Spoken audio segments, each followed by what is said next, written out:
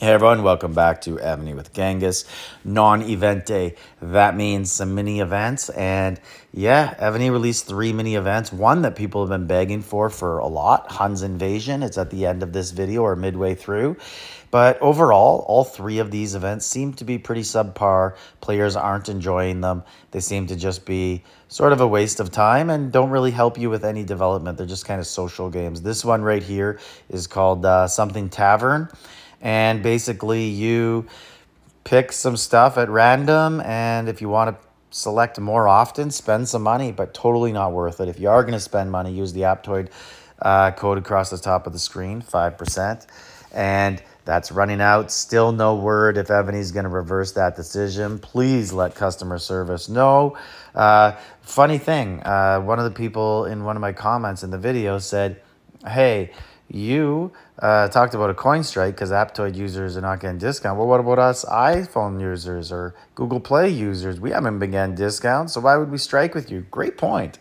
That does make it tough to unite a player base, right? So some people are not affected by this at all and probably happy. Here's the next event. And this just, you use a pickaxe and select some stuff and get some jewels if you find them, kind of like the relics chamber.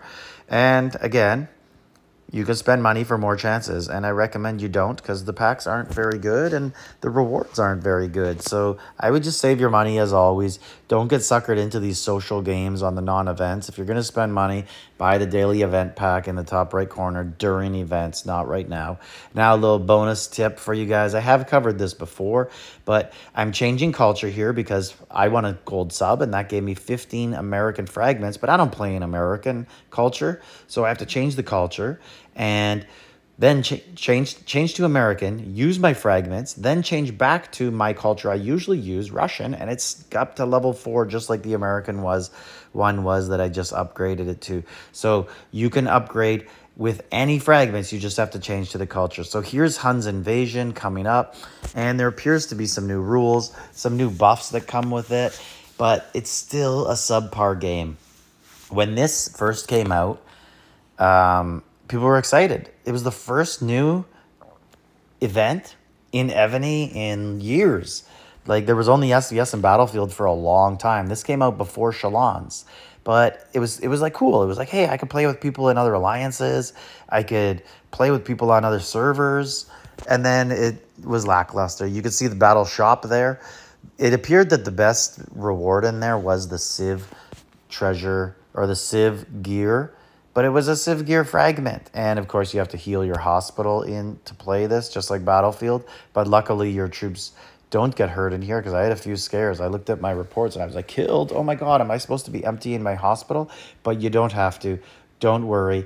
They all revive after. So in the shop for this, I would just buy, I don't know, Blood of Ares, Civ treasures, anything you need.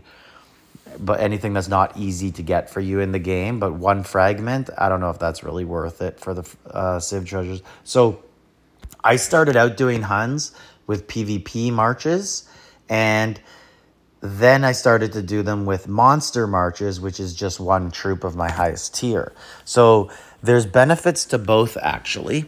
So if you care about points and earning points, use a PvP march. If you care about wounded troops, and you might be a smaller player who needs your troops to survive. So right now you're watching Nightmare Mode. I did get a warning from all of my teammates today. Hey, we got to team up and play together because this is really difficult. So I just went out. I did Nightmare. I did struggle on the final level, but I did manage to get it done.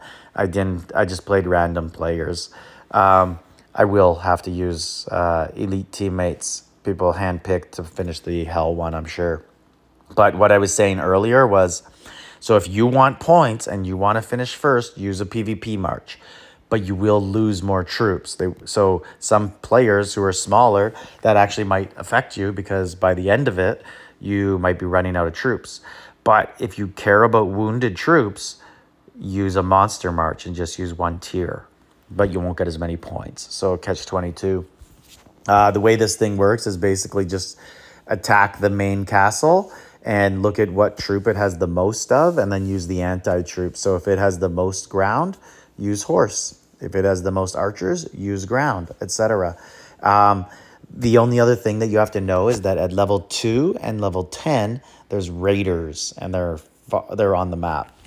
What you really should be doing if you want to get the highest point total possible, you should attack the main camp last, like wait all 5 minutes, and just keep attacking the raiders on the outside, because they'll respawn after you attack them and you'll get points.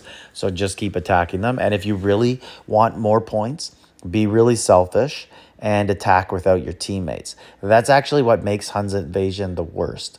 This is what makes it really unfair, is that it's a game where people could screw other people over.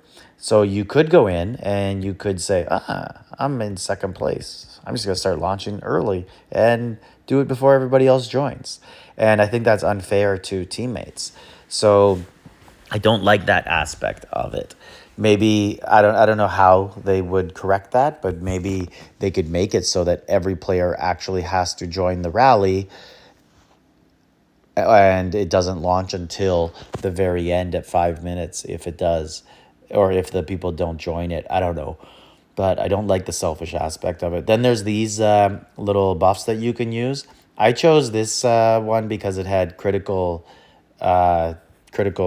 chance, which I assume is the same as the Maya treasure event, which means that it might be automatic death, so you win. But there is one more, the red one to the right of it, that does have multi-attack. To be honest, I'm not sure which one's better, because they both sound good, and they're both not explained in the rules, as always with Evony. So I don't know. Is it better to have critical chance where you could win in one attack, or is it better to attack multiple times before the enemy attacks back? I don't know. I just equipped that one, and it worked out fairly well. But who knows? Let me know what you guys think about that in the comments. And then that's pretty much it for this. What I did with my other chances, because there's fame quests for each chance, and you can only claim rewards once a day at each level. So I did 3 different levels. I did easy, and then I did hard, and nightmare. And tomorrow I'll probably do hell, nightmare if I can reclaim the rewards, and then I'll do normal, because I want to do all 5 levels for my fame quests. I don't know if you guys have as much OCD as I do for that. And, you know, that's about the basic reason why I would be doing that. One other thing I did want to talk about was in my video yesterday about Aptoide. I did at one point say, I work for Evony and I still buy packs and I want them at a discount. I meant I make videos for Evony while working for Aptoide. Obviously, I don't work for Evony, but I know there will be some people out there who will never let me forget that. But anyways, wish I worked for Evony. I've asked them many times, but I don't think they would like when I call their events crappy and subpar. So maybe they aren't that interested in hiring me. Anyways, like, subscribe, leave a comment.